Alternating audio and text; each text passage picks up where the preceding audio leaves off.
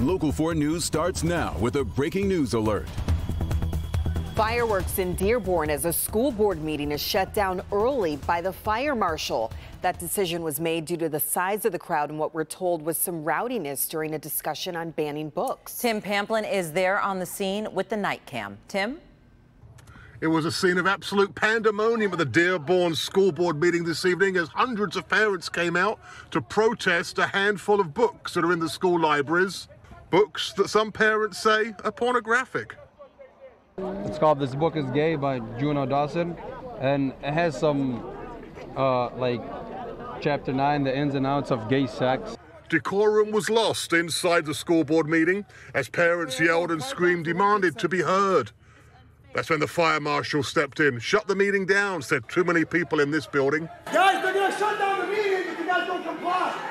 We're going to be recessing until we can get the situation under control. This is breaking the fire code.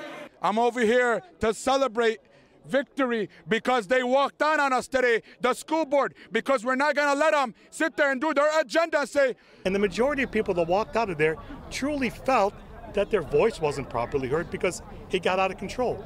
We need rational discussion in which people can come to grips with what the new moral standard is or what the new standard is.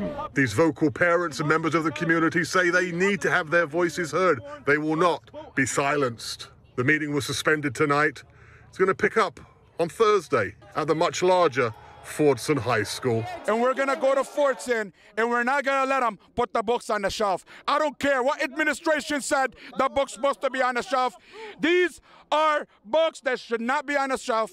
Shame on you, bro. So back out here as school board members leave the board offices here tonight. Parents out here tell me they will not be silenced on this matter. That is the scene tonight in Dearborn with the night cam. Tim Pamplin, Local 4.